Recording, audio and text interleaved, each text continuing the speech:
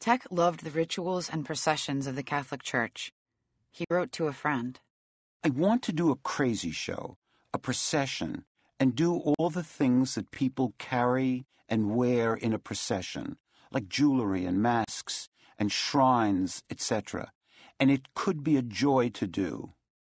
The result was the group of objects displayed in this gallery, called A Procession in Honor of Aesthetic Progress, objects to theoretically wear, carry, pull, or wave. Thek designed two types of simple sculptures, which you see here, chairs to be worn on the shoulders and glass boxes to cover the head.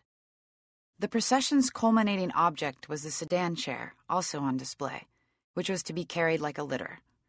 Colors were chosen based on their associative meanings.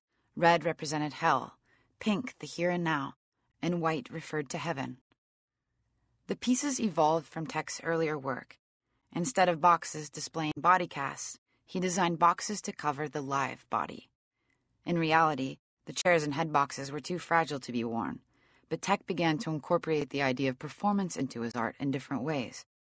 You can see a series of photos in this area in which Thek enacts a kind of private performance in the installation, flying a bird through the gallery. Thek rarely handled logistics, so his dealer was both surprised and concerned when he personally arranged to ship these works from his studio in Rome to the gallery in Essen, Germany. Unfortunately, the results were disastrous. Several objects were detained in customs and only released when Thek's dealer convinced officials that the meat would spoil if it remained in storage.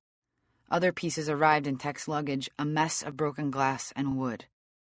Faced with the ruin of his work just days before the opening, Thek retreated to his room and slept.